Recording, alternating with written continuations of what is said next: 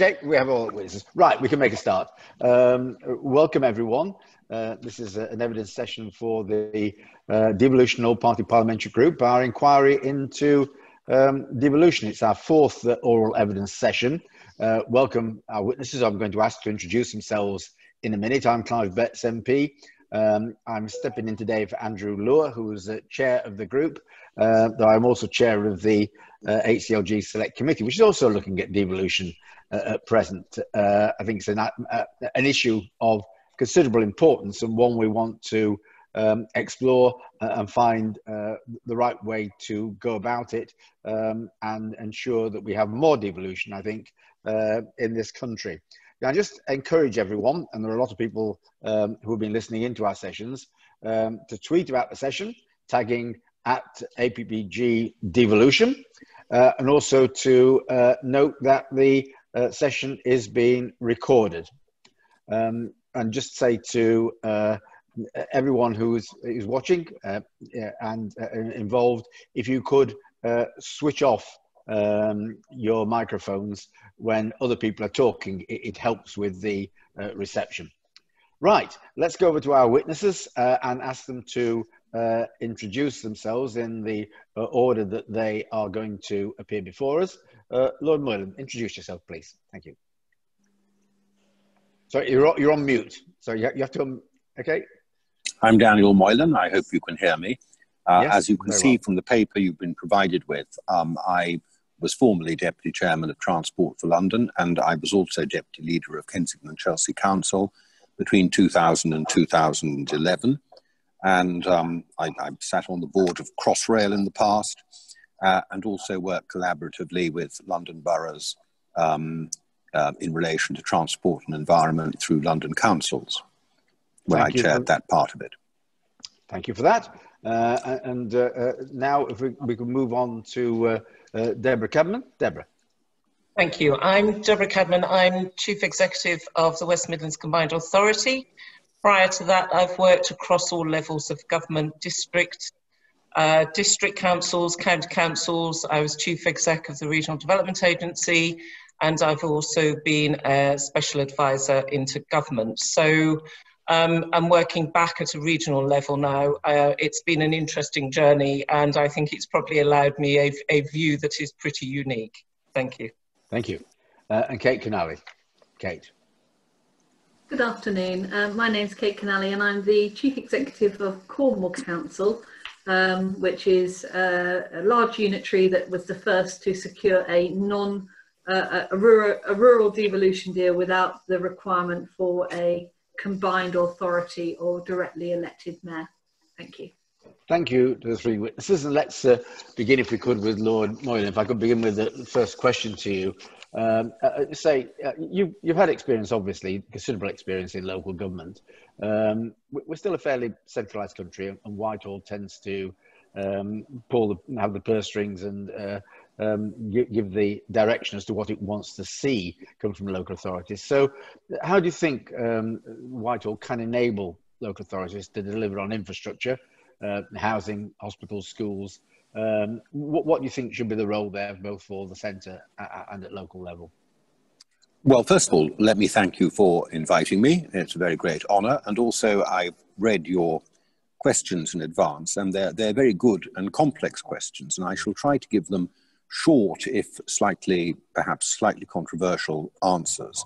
And I'm going to avoid answering your first question exactly as you posed. Well, that's a good start anyway. trying, because I think that would be a very long answer, but trying to identify what I think is the biggest weakness of local authorities in delivering large-scale infrastructure projects, and suggesting that this might be an area for Whitehall to look at if it wants to help.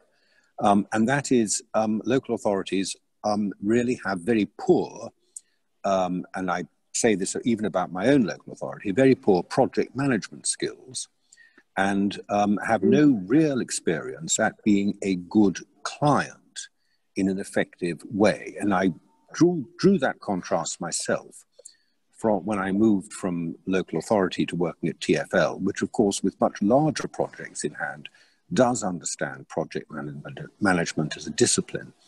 I often say to people, if you had a bit of money and some land and you decided to build your own house, would you turn to your local authority to deliver it for you? And of course, the answer is no, because you wouldn't expect to have the skills. But when it comes to delivering 1,000 houses, we seem to think it's absolutely the easiest thing in the world just to hand it to the job to a local authority and expect them to get on with it. So I think that Whitehall really needs to think, if it wants to enable this, it really needs to think about helping local authorities develop the skills and the experience to be both a good client and good project managers.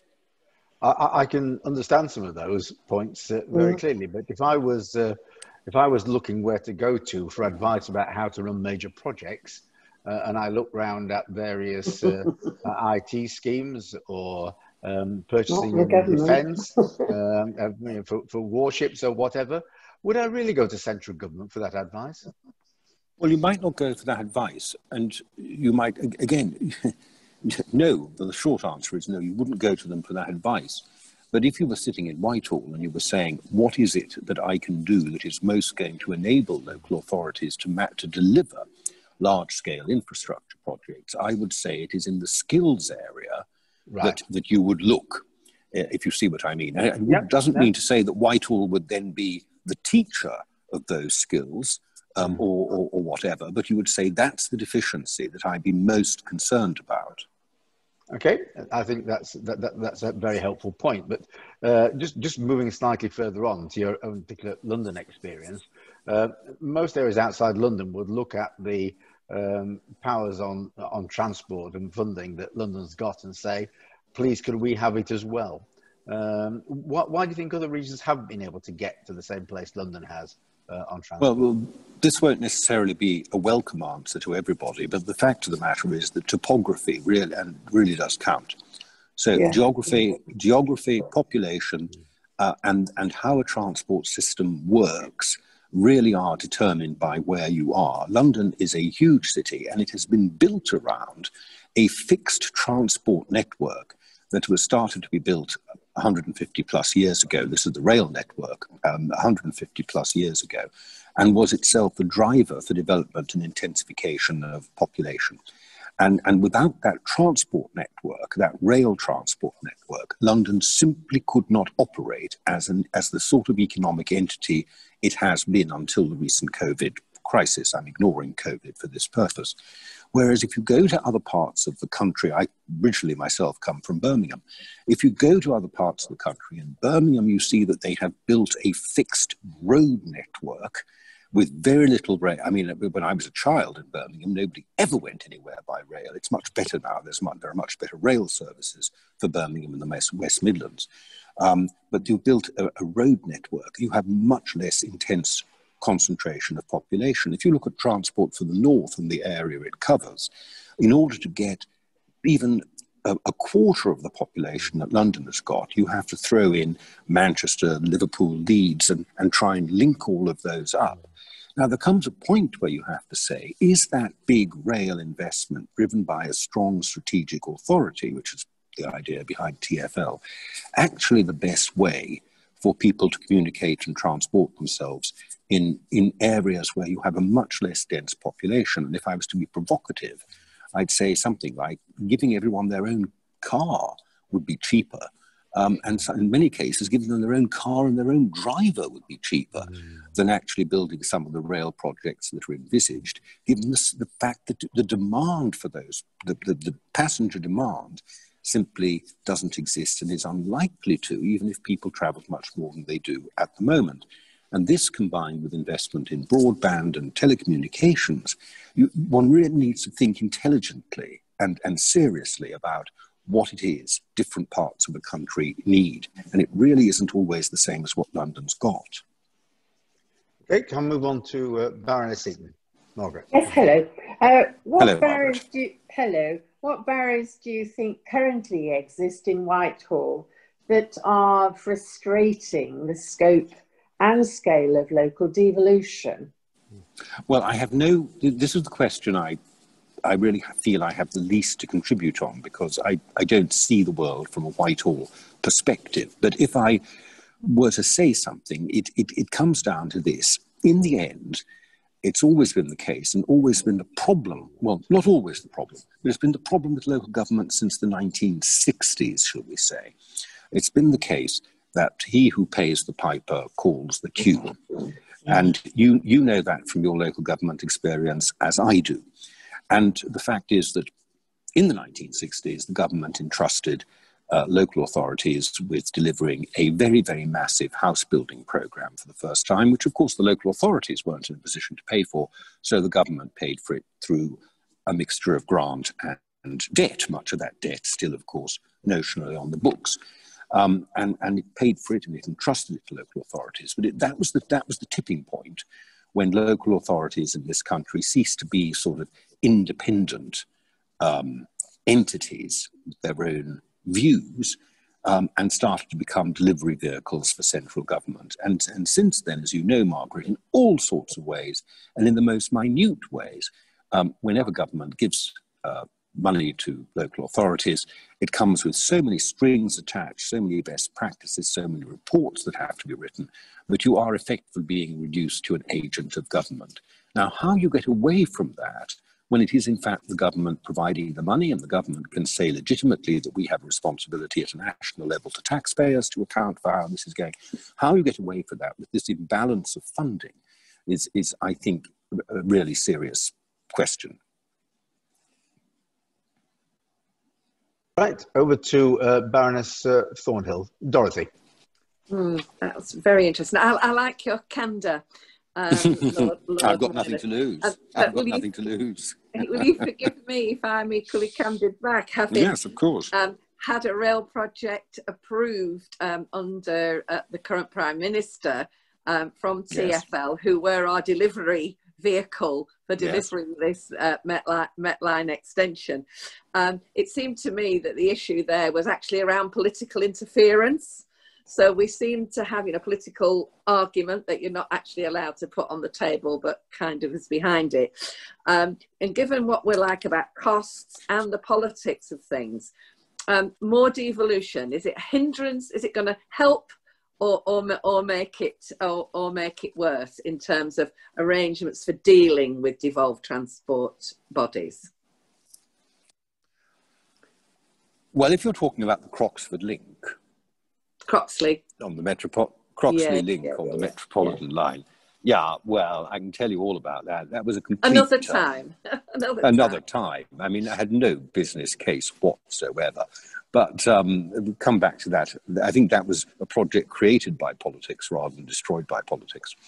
But anyway, to come back to your more pertinent question, the biggest and most important thing that bodies, public bodies, be they local authorities or transport authorities like TfL or whatever, the biggest thing that they need in order to deliver infrastructure projects efficiently is not the quantum of money, but the certainty of investment over the ensuing years, so as to be able to commission it and deliver it and know that they are going to have at least the promised funding there, not necessarily, because if they overrun, that's another matter, if the budget's overrun. But you simply cannot build in the way that London Underground was funded, for example, in the 1990s, which was on an annual grant. You simply cannot do that. You have to have a long-term commitment to funding. And in most cases, at least for rail projects and roads, that is likely to be the government funding it. There are other types of projects, of course, infrastructure projects, where private sector money, bank debt, and things like that might be appropriate. But you have to know that the money is going to be there to see you through, because otherwise you're in a position of stop-start and you simply cannot deliver anything. And this is where I think the National Infrastructure Commission's report, which came out last year and to which the government responded today as part of the strategy, the spending review. And I haven't read the government's response, by the way, because I haven't had a chance to do so since the Chancellor spoke at lunchtime.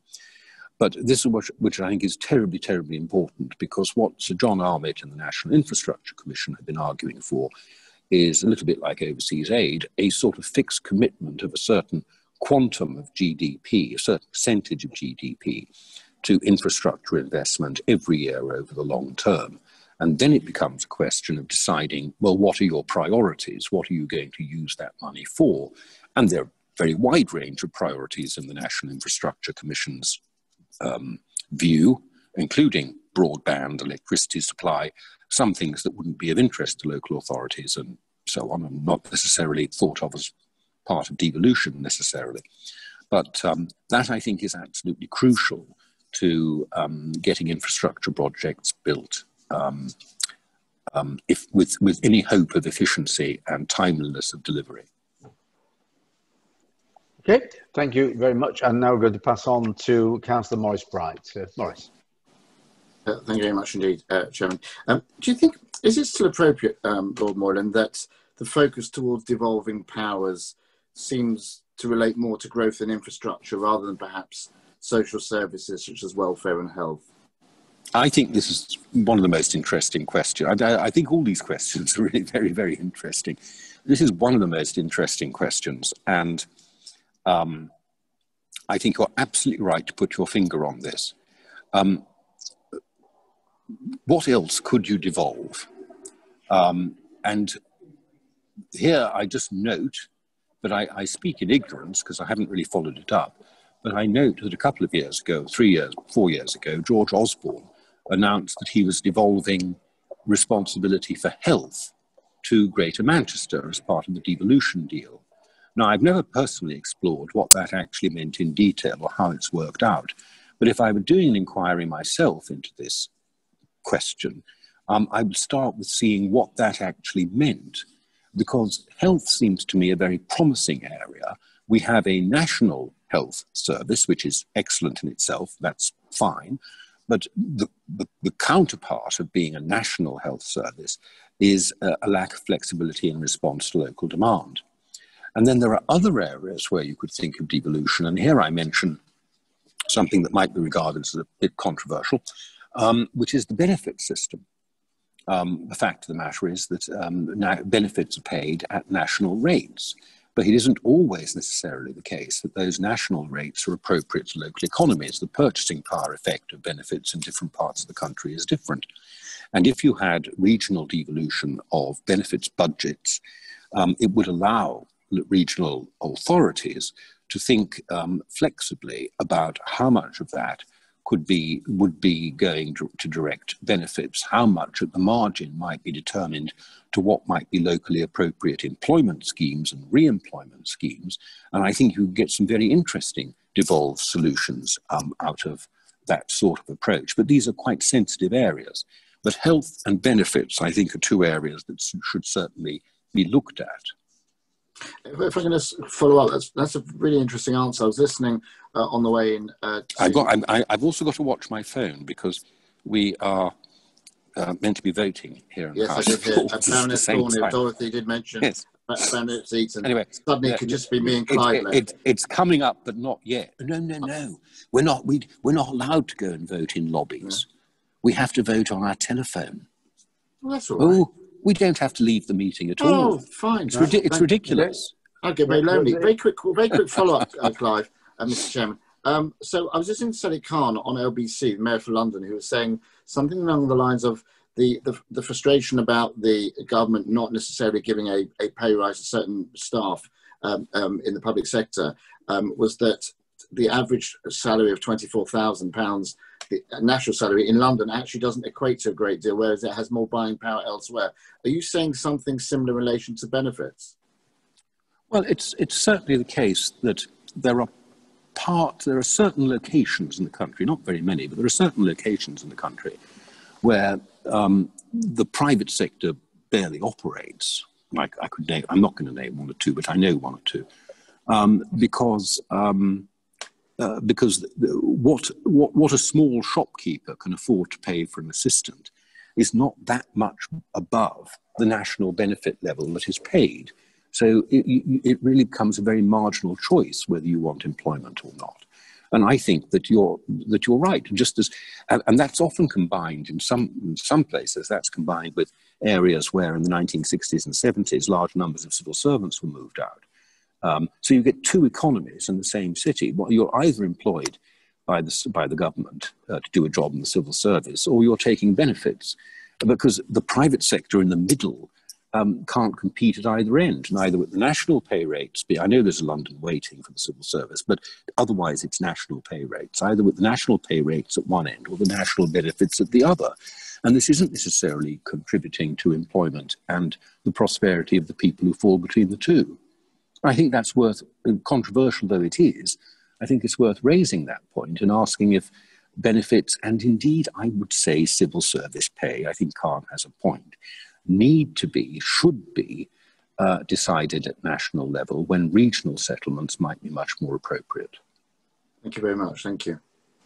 Okay, thank you very much indeed for that, Lord Moylan. When certainly on the select committee, when we looked at this, I think there's always a smile across our faces when we ever would come to DWP, because apart from the Department for Education, I think I can't think of another government department that is more resistant to actually devolving anything.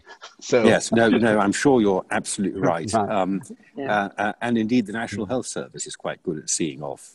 Yes. Local responsiveness as well. But thank you very much. I'm very grateful to you for allowing me to possibly annoy you with some of those answers, but I hope if it contributes to your program of research and inquiry, I'm glad to have been of help. Yeah. Stimulators, I think, would be the word I would use. Thank you very much. Thank you very much. Move on now to our next witness. I will drop off now if I. Okay, yeah, absolutely fine. Yes. Thank you very much. Thank you. Over to Deborah Cadman as Chief Exec of the West Midlands Combined Authority. Very welcome to you. And could I just begin by asking? Yeah, and I'm sure the answer will be yes, but should the powers of the combined authorities be enhanced? Which areas? What would you like to see, say in 5 years' time, the combined authorities actually look like?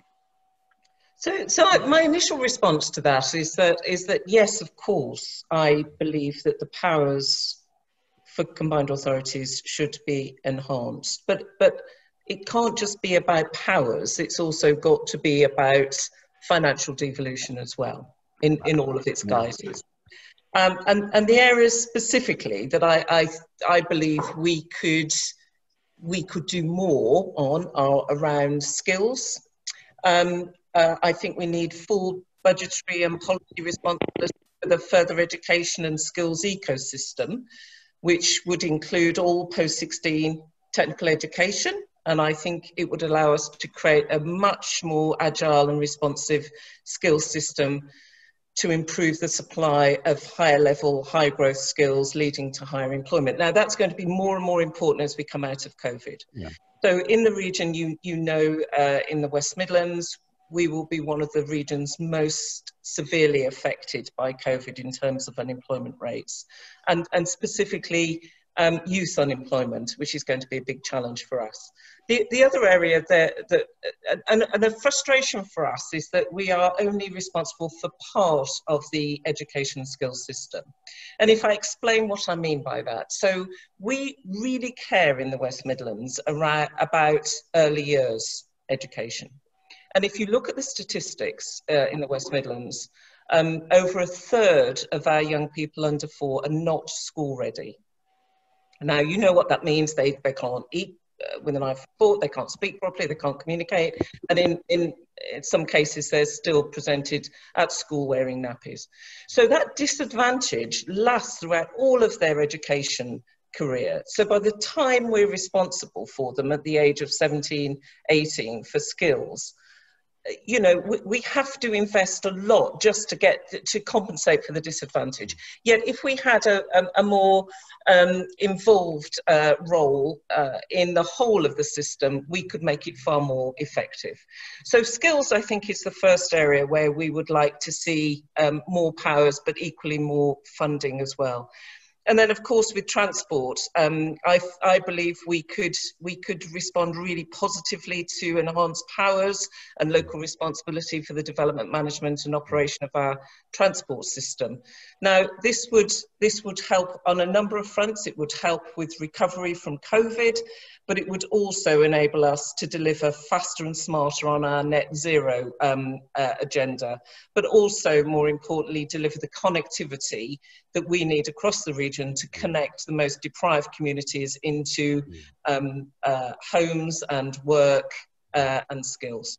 And then the final area, of course, is a consolidated long-term infrastructure budget that would allow us to support the government in its levelling up agenda. Just asking about the relationship between mayor, combined authority, local authorities. Is there a danger that, particularly if central government doesn't want to give way, that devolution becomes not devolution but centralisation within a combined authority area, and powers get pulled up from individual authorities into the combined authority and towards the mayor?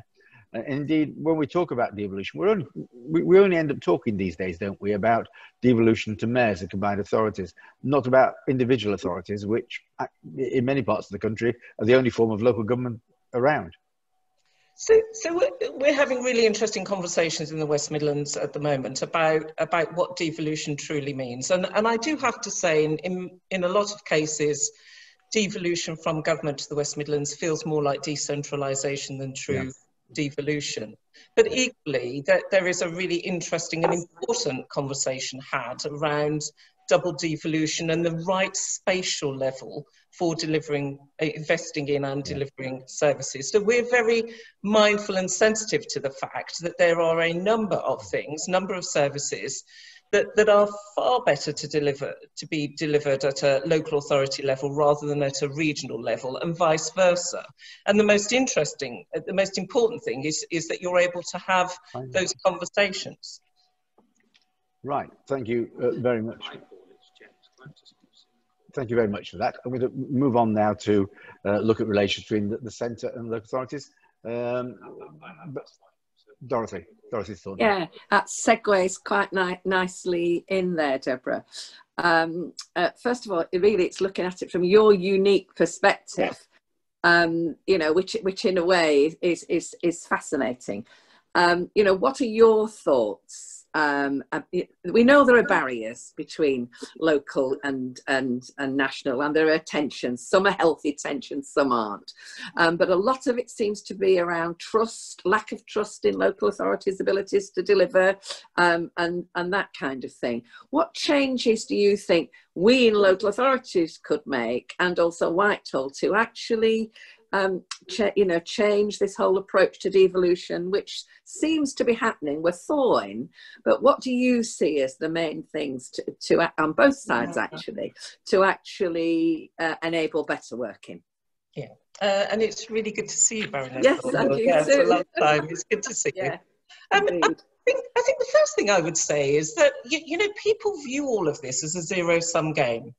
You know, so there is a sense that if central government devolves powers and money from the centre to the regions or to local authorities, then they've lost. Instead of us saying, look, it's not a kind of vertical operation here. It's more of a horizontal operation. So it's not a zero-sum game. It's about being thoughtful about who is best placed to deliver all those things that we all care passionately about, you know, making sure that young people have jobs and are employed, that we deal with some of the really tricky social cohesion issues, that we deal with some of the economic restructuring challenges that we're going to have post-COVID, and the health of our communities, etc., etc. These are all things that we care about, and we all want the same thing. But what we seem to find difficulty in is accepting that there are organisations or levels of delivery that are better placed to deliver some of these things rather than simply all from the centre. And I think if there's one thing we've learned from this pandemic, amongst awful things, but one of the things that certainly I've learned from this pandemic is that you cannot deliver all of the really challenging services and responses from Whitehall. You know, and we've seen that play out in the ability to shield, to distribute PPE, you know, to have a really responsible response to supporting our businesses in our regions. So the conversation now needs to be, okay, in terms of recovery, and all of the regions working with our local authorities have all produced really brilliant recovery plans.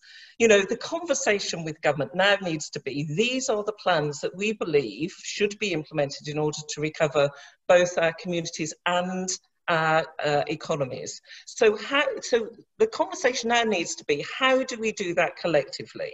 So it's not this zero-sum game. You're not giving up for something. Actually, you're contributing to something that we believe is the right thing to do. If we're all going to come out of this awful pandemic positively with hope and aspiration for the future, and dare I say, economic growth, which is what we're going to need. So I do get frustrated that there is this inability to, you know, there's this view that we're giving things up and losing things instead of seeing it from a different end of the telescope, which is actually we're all contributing to the same thing in a different way.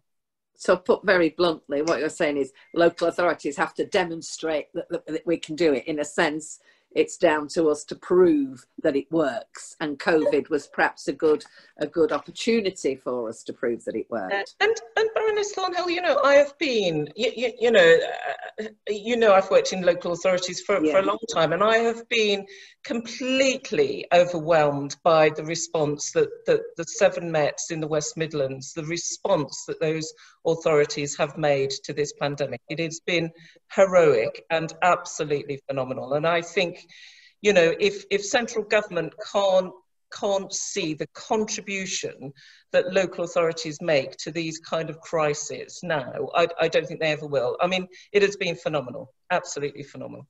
Thank you. Right, moving on to continue to explore this relationship between central and local government. Baroness Eaton. Margaret. Thank you. You've spoken about the ambitions that you see for combined authorities. How can Whitehall and local government jointly ensure that local and combined authorities have the resource, the capacity and the skills to take on these new responsibilities?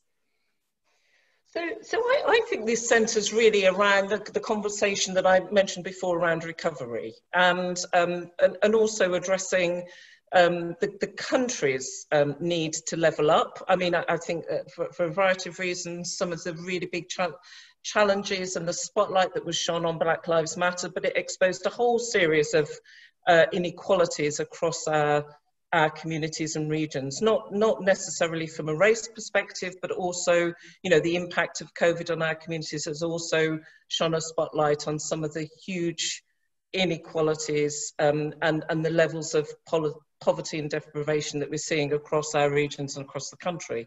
And I think we've got to address that, you know, and I think the levelling up agenda will take us a significant way to addressing that. But my view is that central government will only achieve that real authentic sense of levelling up if it does it with and through local government. And I do think that's a really important point. And investing in local government and mayoral combined authorities to enable them to jointly deliver the services and make the investment in the right way, in the right place, at the right time is going to be critical. And I do believe, Baroness Eaton, that central government can't do that from Whitehall. It's got to work hand in hand with localities to make sure that the levelling up aspirations are really true and deliver what they need to do, which is closing the productivity gap, closing the poverty gap, but also I would argue giving places real hope and aspiration. And I think that at the heart of this is all of the recovery plans that the regions and local authorities are, if they haven't done already, are in the process of pulling together. So we are saying, in order to recover, these are the things that need to be done. Some of it could be based on community Some of it could be based on businesses. Some of it could be based on the really big structural investments, infrastructure investments that we need to make. But in order for those to be right, it's got to be done hand in hand, I would argue, with localities. Thank you. Okay, COVID has been mentioned quite a few times. So over to Councillor Morris Bright. Morris, to explore that. Yes, thank you, Chair. How effective, Deborah, was Whitehall's support for your authority during COVID? Because is there anything that could have been improved, anything that went particularly well, anything to learn from? The combined authority is essentially responsible for transport skills and for housing infrastructure. And also our relationship with and support for businesses. So in hindsight, and if I had a magic wand, I would have liked to have seen government working closely with mayoral combined authorities around how we support businesses over and above the business support grants that were devolved down to local authorities. My Mayor Andy Street has been absolutely clear about his role in supporting businesses. We have an economic impact group which meets weekly, where we bring businesses and businesses representatives together, so we can be absolutely clear about the challenges they're facing, but more importantly, what we need to do in order to encourage them to both develop resilience throughout this lockdown, but more importantly, have some vision about how they're going to survive and grow coming out of it. And I think the government engaging with us more on that, I think, would have been a lot more helpful. Public transport, I mean, you know, my view is we've done an absolutely heroic thing in ensuring that our public transport system remained up and running. So we were able to get all of those people that worked on the front line to their jobs and home again safely, and keeping those deprived communities across the region completely connected into businesses, and when young people went back to school and colleges, they were able to get to and from their places of study. But you know, the patronage plummeted, as you know, so the fare box income fell through the roof. Bus operators are you know, on the edge of sustainability. So again, you know, just more thought about financial support for transport authorities during this time, but thinking about how those transport authorities can survive and continue post-pandemic, I think would have been incredibly helpful. And again, we're having some interesting conversations at the moment with the Department for Education and the rest of government and DWP. And what I would say actually is we've got a very good relationship with DWP. We'd like more devolved, but actually in terms of employment support, we've got a very good relationship in the West Midlands with DWP. But the issue now is the next step, which is how do we support and encourage and enable our people coming out of COVID to get the skills or to be re-skilled coming out of unemployment and furlough. Thank you. Very, very quick supplementary. Looking back this past year, when we eventually come out of all this, do you think this year will have actually been positive for devolution or negative for devolution, and why? Everything that's happened, things that we've learned, do you think government will be more inclined or less inclined? At a practical level, and an ability to respond to both the pandemic and to create and deliver a very focused plan for recovery, I think devolution and mayoral devolved authorities in particular will be able to demonstrate their value and their worth, absolutely. And I, again, as I mentioned to Baroness Thornhill, the ability of local authorities to demonstrate their ability to respond to the pandemic in a completely phenomenal way, I think that will only demonstrate to central government that they need local delivery and local policy development and delivery as well. So I think perversely, and I wish we hadn't I wish it hadn't taken a pandemic to get to this point, but perversely, I think devolution and local delivery of services has come out more positively, I would hope, in central government. Thank you very much. Thank you.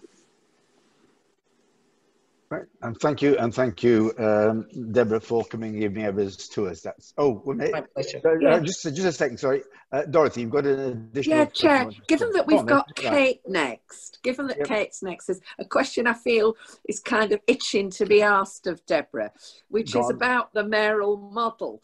And I feel that whilst there's no doubt that the public have now recognised that the mayor is the person who speaks up for our area, what about the whole accountability thing with a mayoral model? How has that worked, and has it worked well, or are there things that could be done differently? So again, Baroness Sullivan, this is a really interesting question, and I say that because we've spent a lot of time as an M9, and that's the mayoral, the 9 mayors and chief execs, talking about both the responsibilities and accountabilities of a mayoral combined authority, and it's a really interesting conversation with central government. So central government will say, well, we're not going to give you this because you're not the ones that are held accountable for delivery. And we're saying in return, quite forcefully actually, we should be held accountable for all of these things. You know, it shouldn't be the permanent secretary or the minister that's before the pack. Actually, it should be the mayor. And, you know, if it isn't a zero-sum game, and if you are saying, actually, we do acknowledge that delivery of some of these services around skills, housing and transport should be done at a regional and local level, then if you accept that, then you also have to pass over the accountability. And I don't know any of those 9 mayors that would refuse to accept the accountability for the delivery of those services. Hence your comments about decentralisation rather than devolution. Epitomises it in that chain. Yeah. Okay, thank you for that, and that's just brought us nicely to time. So we do move on now to Kate Kennally, who's from Cornwall, where you have a different model of devolution. So we can probably explore that as well with you. But thank you very much for joining us. Could I just begin by talking a bit about infrastructure, particularly transport infrastructure? Clearly, for Cornwall, this is a really important issue. Do you think that in your situation, or generally for local authorities, more devolution should happen? And if it's devolution, should it just be about powers, or should it be about funding as well? Well, thanks very much. So, and thank you for sharing the questions with me in advance, which has given me a chance to give some consideration around this. I was interested listening to the first witness sort of response to this, and as a large unitary council whose geography obviously plays an important part in shaping how we respond, I would say that the short answer to issues of infrastructure is absolutely to be working across with local authorities, giving us the powers to support infrastructure delivery. And I think it is funding and it is powers. And, you know, I have a really good example within Cornwall of making a significant investment into the A30. That's our main strategic route into Cornwall that was never kind of quite got up to let's make it happen through government prioritisation. And indeed through Highways England, they costed the scheme at being around 120 million to deliver. It was so important to us within Cornwall that we really lobbied hard and said we will deliver that road on behalf of Highways England. We were able to come to an agreement with Highways England to deliver a dualling on their behalf at half the price that Highways England had quoted it for.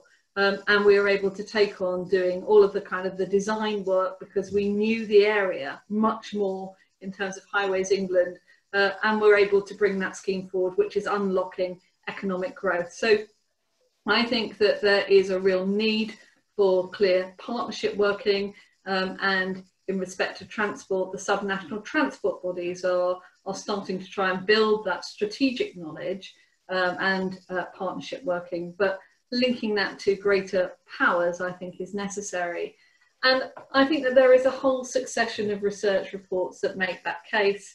There's Grant Thornton's recent place-based growth report. There's also recent research that UK Onward did that found that the most growth in enhancing spending at the moment is going to the places that are already the most productive.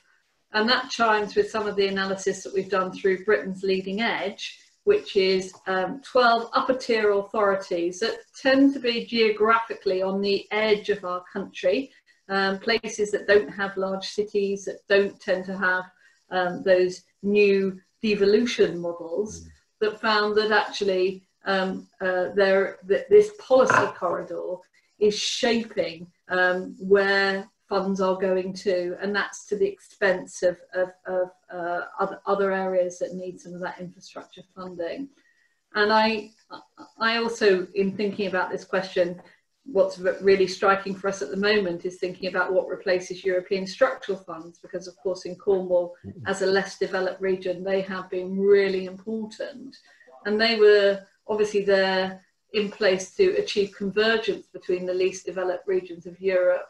And for a place like Cornwall, they have really been the only long-term source of large-scale funding for place-based growth. And without that European funding, we wouldn't have had a regional airport, we wouldn't have the innovation centres, we wouldn't have the dual carriageways or the university or the super-fast broadband. And I think that actually our devolution deal did give us more control over that EU funding because we gained intermediate body status. And it meant that we could match our EU funds to a whole host of local priorities such as renewable energy, deep geothermal, that were there in our infrastructure, in our local industrial strategy. So I would hate to see some of that rolling back through how the Shared Prosperity Fund operates, to see some of those important sources of infrastructure funding being made at a national level. I think we've got a range of examples about how we have helped to unlock place-based growth. We've done it through devolution of bus franchising powers, where we've used to lever 17 million of private investment into our bus network and create an integrated public transport system in a rural area, which is not without its challenges.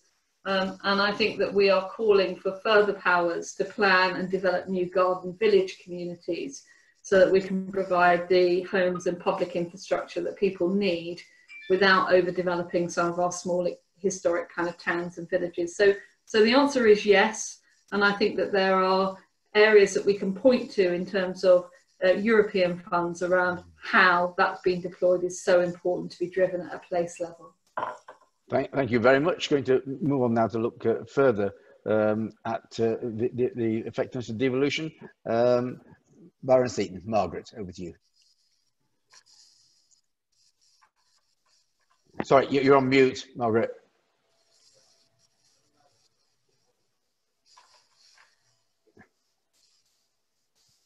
Sorry, you're still on mute. I'm not now. You're not now. You're with us now. That's great. How do you think the Cornwall devolution deal has worked in practice? Has it been effective in delivering for the region? And are there any ways in which you feel it could be improved? Yeah, thank you very much, Baroness Eaton. So I thought Deborah's comment that she made around how the term devolution is used within the context of England is really worthy of picking up again, because Cornwall's devolution deal, headed as a devolution deal, was largely around some delegation and decentralisation with no formal, if you like, real transfer of powers that required either primary or secondary legislation. And I think that we have used those freedoms and flexibilities and partnership working to good effect. And Warwick Economics, on behalf of government, found that the Cornwall had one of the strongest track records in using and delivering its devolution deal. And I think that perhaps the simplicity of our governance structure does help with that, because we do have a we have a strong unitary council covering a functional economic area. So there hasn't been the same need, if you like, to create new regional governance structures to deliver our devolution deal. And I think it's interesting that in government's thinking at the moment that they are recognising that there are some areas such as Cornwall where you have a unitary covering a functional economic area that actually perhaps a combined authority mayoral model wouldn't necessarily add the leadership that is needed. So yes, I think it is. We have achieved a lot. We've used our deal to increase bus patronage, for example, against that backdrop of national decline. We've leveraged millions of pounds of private investment into our Eco Flex scheme, which has made lots of homes for vulnerable people in Cornwall cheaper to heat. And we've created a £40 million investment fund with the British Business Bank, which I think is really pleasing and a bit of a first for a rural area. And I think what we've tried to do in Cornwall is to try and set a template in the same way as the West Midlands and Greater Manchester have been doing for metropolitan areas, for rural areas. So I think that I would say that government can proceed with confidence in devolving powers and funding to strong metropolitan areas to strong unitaries in non-metropolitan areas, because actually we've shown from the government's own research that we've been able to deliver and should be given kind of parity of consideration when it comes to capacity building. But I do think there is this need for government to really be clear about what is it trying to do through devolution, because it gets used to describe anything from one-off deals, allocating funding to projects, to genuine devolution backed by legislative transfer of power, and that's a huge kind of spectrum in between. And I challenge some of my local government colleagues that actually we've also got to be a bit clearer about what we're seeing as being the right footprint and the basis for local government through which that actually devolution can take place too, because it's so variable kind of across the country. But in the context of Cornwall, I think our simplicity of our geography has assisted with this. Okay, thank you very much for that. Moving on now to Baroness Thornhill to look at the issue of unitary authorities. Dorothy. Thank you. Kate, that was really quite inspiring, and you've clearly done some amazing things. I guess if you had a mayor, they'd probably need a mayoral helicopter in Cornwall to get around. So your comments about the geography are interesting. I'm really trying, one of the things I want to get my head around is the engagement, the issue about relationships between the centre and unitary authorities, that whole relationship trust thing. So from your perspective, what has worked and what actually would you really like to see changed in terms of that engagement? Yeah, so I think, Cornwall was the second place after Greater Manchester to secure a devolution deal. And I think that was incredibly useful to us because it put us into a new set of discussions with government, particularly under the Cameron-Osborne administrations, that was really useful. And it also, when our devolution deal was set up, there was an absolute kind of commitment within government to have a team of civil servants that faced to support the delivery of the Cornwall deal. Under Theresa May's government, some of that fell away, and actually it became back to trying to link in and have discussions with all the different departments, supported by a linked person within the Cities and Local Growth Unit. But that sense that this was a team between HM government and Cornwall, I think started to kind of fall away at that level. I think government's recognised that they want to look again at that, and we've got the Heads of Place initiative underway with an identified civil servant covering the region. So one for the southwest, that's a huge geography to be covering. But I think that genuinely devolution was helped when there was a recognition of the importance of place.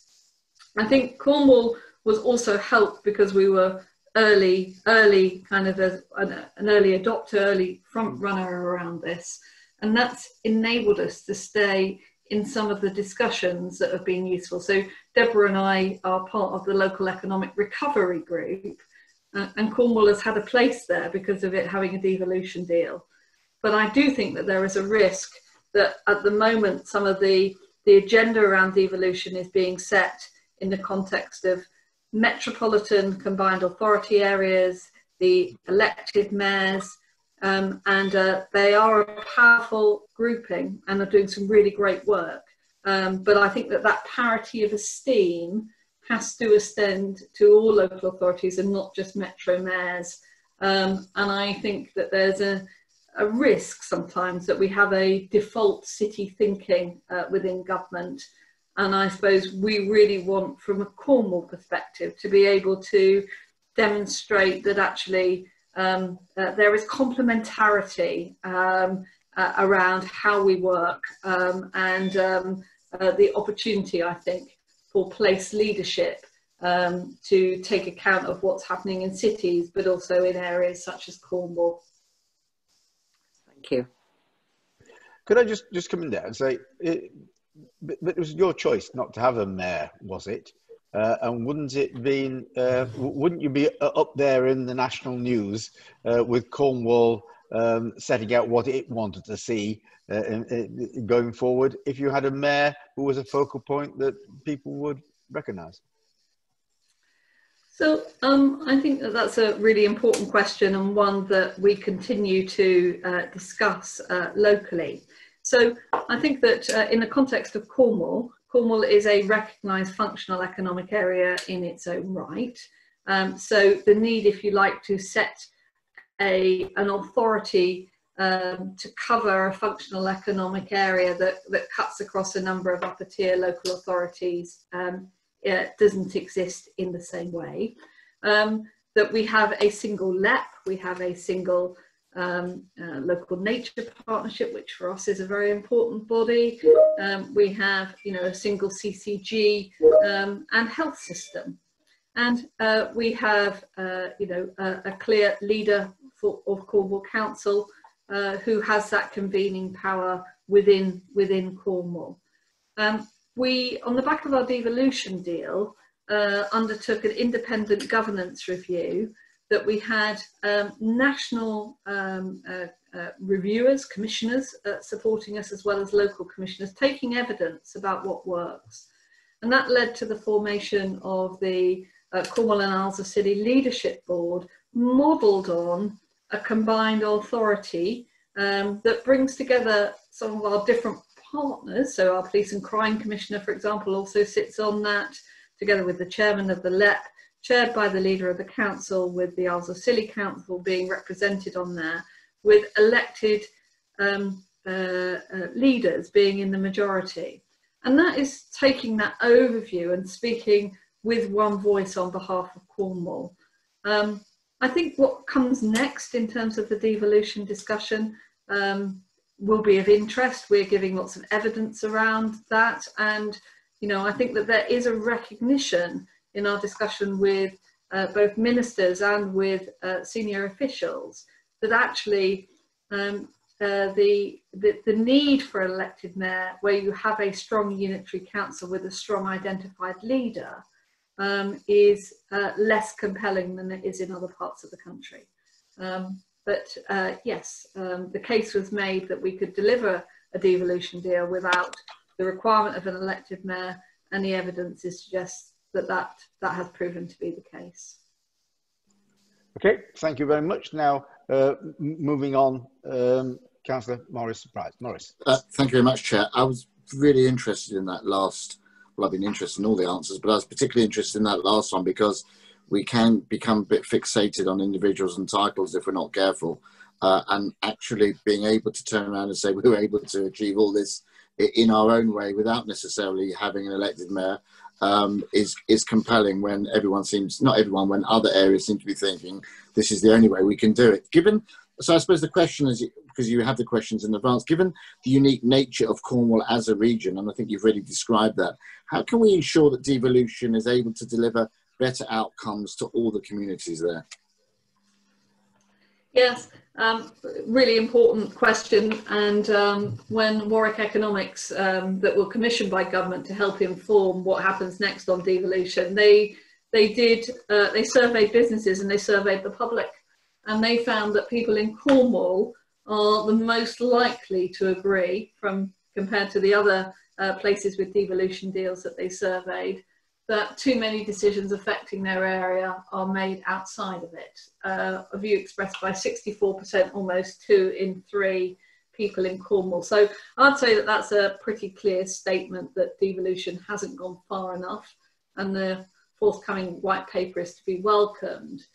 So I think our experience shows that with a strong strategic authority, we can achieve, a good deal with fairly limited devolution, but I would challenge and hope that the government will do more in terms of extending powers. But it's clear too that we as a place need to walk the talk as well and transfer power closer to local people. So at the heart of what we've been doing in devolution in Cornwall has been our approach around double devolution. So as well as securing powers from Whitehall, we're devolving powers to our 213 town and parish councils and community groups.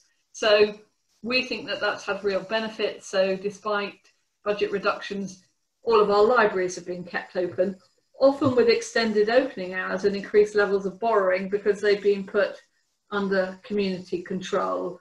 And MHCLG recently reported one example of this approach. So, and this was a running track in a local community in mid-Cornwall. It looked really in doubt, but local dedicated group came forward and taken on the running of that. It's now a fantastic community-run green space and sports facility, and they've also then taken on the management of the local library. So I think that there becomes an equal challenge for authorities such as my own around actually those things that are best delivered at the local level really being transferred. And I think that NALC and some of the work that we've been doing within Cornwall, we shouldn't forget that tier of local governance and community groups when we're talking about devolution. So I see us moving into that space much more as a place convener, as a strategic authority, helping the scales of Cornwall PLC to balance, because they don't at the moment. The amount of money that Cornwall generates as a place is less than the cost of public service delivery. And I want to have discussions with government about how devolution helps those scales to balance. And then we look at transferring with a principle of subsidiarity those local services that shouldn't be managed from Truro for those services that are best overseen by Bude or by Penzance or by Saltash, and we have to walk the talk as well in that regard. Thank you for that, Mr. Chairman. Just a it's a point of clarification, really. Putting things down to parish and town councils, yes, of course, and community groups. Where's the accountability? Who oversees the community groups? Because, of course, excellent work, but not necessarily elected. So there must be a point of accountability for them, someone they have to report to ensure that that the authority is satisfied with what's being done on behalf of the communities. Yeah, so I mean, a really good example, for example, is the Art Deco Lido in Penzance, and the Cornwall Council did a whole lot of investment works after storms ravaged it, so that actually it was in use. The parish council through Penzance Town Council precepted to help to provide some of those running costs, but actually it's now run by a social enterprise and a community group. And Cornwall Council, as the previous asset owner, entered into agreements that effectively supported the transfer of that asset, and was satisfied that the right due diligence was in place. And the town council, who, this is a statement piece of infrastructure within the town, recognise the importance of its future by looking at how they could support it through, you know, their local funding base. So we have sets of arrangements in place when we're working with community groups around supporting them with their governance, around using asset transfers as a way of making sure that we've got that capability and capacity there. And we've invested in local social enterprise groups that help organisations build that capacity. So in Cornwall, the Real Ideas organisation supported, for example, the work on Par Running Track to help to build that community-based capability. Thank you. That's very helpful. Thank you, Kate. Thank you, Chair. Okay. Well, I think we're going to be quite constrained for time just for the end. So can I just say to each of our witnesses very, very briefly, one recommendation to government that would have the most positive impact on devolution? Shall I start? Yeah. If you want true recovery from COVID, both at a community and economic level, you need to be prepared to work with regions and local authorities to deliver the economic and community recovery plans that they have spent the last number of months developing collectively. Right. Okay. Kate? I was struck by local authorities receive over 200 grants a year from across 14 different departments, each with their different sets of rules and requirements. The opportunity around bringing those together and engaging on and how do we achieve better outcomes, I think would be a great place to start. Right, that's excellent. Of course, every one of those grants is a ministerial press release, isn't it? So that's right. Just to follow up, Margaret, is there anything else you want to come in with? Any question, follow-up question, or Dorothy? Not particularly, although I was going to say Dorothy. I was interested in, I wanted to hear Deborah's take. I was really heartened by what Kate said about double devolution and work with parishes and all of that. But and Deborah didn't touch on that quite so much. I wondered how that would work in an urban setting. So the issue about subsidiarity and double devolution is one that's very, very is very important to us, and is one that we're having at the moment. And our submission to the white paper consultation on levelling up and devolution contains a very clear ask of government around devolving down to the most appropriate level. And part of that was also on, you can't devolve powers down to a regional level or to local authority without sustainable funding. So hand in hand with that, Baroness Thornhill, was a very clear ask of devolved financing to enable local authorities to deliver these key critical services that we need to deliver. Right. So I think it works just as well in an urban setting, or could work just as well in an urban setting as it would work when I was Chief Exec of a county council working with districts and parish councils. Okay, thank you. Margaret, anything you want to raise last? Sorry, Margaret, you're on mute. No, I was also quite extremely interested in the fact that Cornwall could have devolution without a mayor, because I think, as you know, it's interesting that more than one model can work. Right, Maurice, any final asks? Well, it's not so much an ask as a comment, as it's been a great privilege and continues to be to sit on this panel, because after 4 weeks as a leader of a local authority and a member of a county council, I'm learning a great deal myself. So if you see any good ideas in Hertsmere and Harp during the next couple of years, you can take some of the credit. I'm grateful to all the contributors. It's certainly a two-way street. I'm grateful to you, Mr. Chairman, as well. Okay. Well, thank both the witnesses who were with us and Lord Moylan, who has had to leave. That's really helpful to us to collect this evidence, to listen to different views, and eventually come forward with a report and a recommendation.